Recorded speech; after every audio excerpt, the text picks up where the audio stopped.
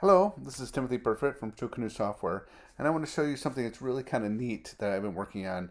One of the things that Big Sur removed is the ability to install a configuration profile or an enrollment profile using the profiles command. So for example, here in my shared folder, I have a enroll.mobile config, which enrolls me in Mosul.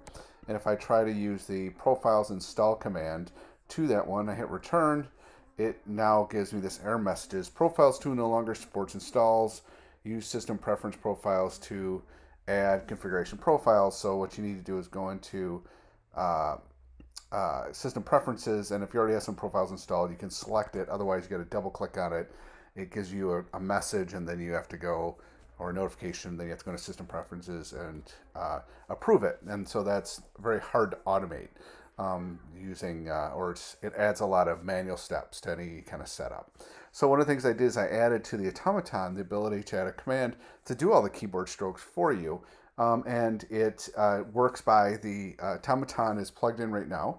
And for those of you that don't know, the automaton is a Arduino compatible itsy bitsy from Adafruit with our own enclosure on it and our firmware on it. And it's currently plugged into this Mac, and it's actually listening on the serial port. And I added a new command called profile, and so I will just echo the command to the modem port, which is what it's listening to on the serial port. So it's just sitting there waiting for it. And the command is profile, which means install a profile. It asks you have to give it a path to where the profile is, and then the password for the user account, because it requires administrator to do it. So I'll hit return, and you'll see what it does. It opens up the Finder, that navigates to the preference pane, opens it up. I'm not touching anything here. It then hits the plus button. It does another go to item, selects the enrollment profile, tabs over, hits continue, puts the password in, and enrollment's complete. So without touching anything through a command, I can now install an enrollment profile. So this machine's not enrolled in DEP, and now I've got it fully enrolled in MDM.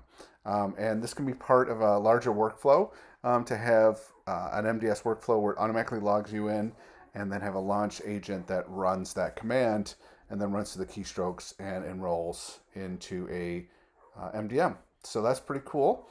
Please like this video or subscribe. Head over to twocanoes.com/MDS or join us in the MDS channel on the Mac Admin Slack. Thanks very much for watching.